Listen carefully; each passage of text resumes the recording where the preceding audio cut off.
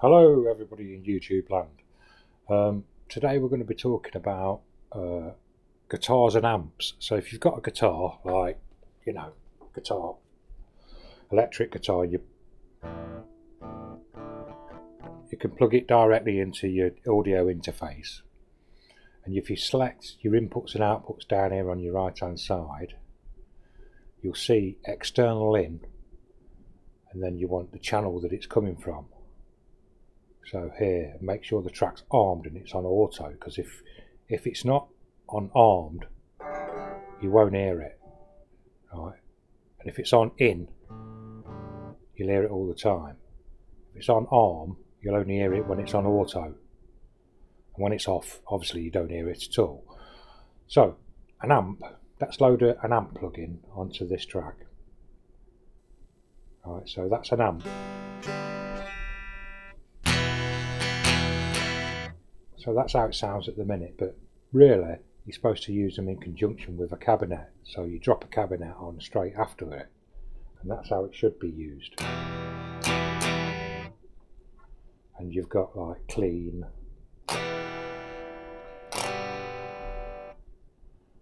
lead,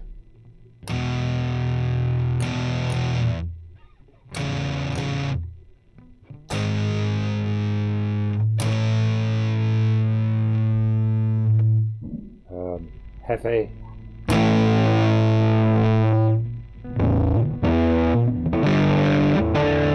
you've also got your speaker configuration, you see, so you can change this, and your near axis, off axis, this is where your microphone's placed,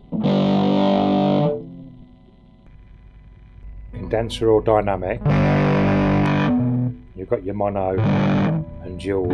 I just leave it on mono most of the time. Anyway, you can do that. You've got your gain control. You've got your bass, your treble and everything like you normally have, like. And then I normally leave this on just all the way wet and leave the volume where it is standard. And you can have this set how you want.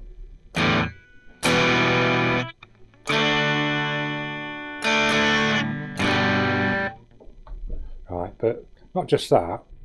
You could you can also use these together. So if you select both of them and you press Control G on a PC, Command G on a Mac, and group them together, it puts it into an audio effects rack. Right, and then you can duplicate one of the chains. You just duplicate the chain. Right, you pan one to the right, oops, pan one to the right and pan one to the left.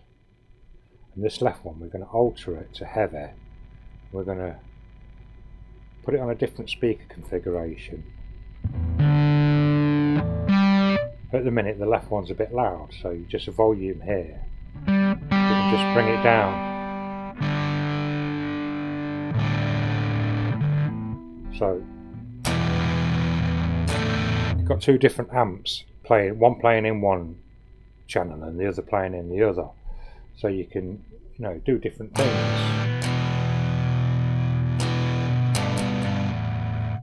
See what I mean? You've got a heavy one on the right hand side and a rock one on the left. So you can do different configurations and stuff like.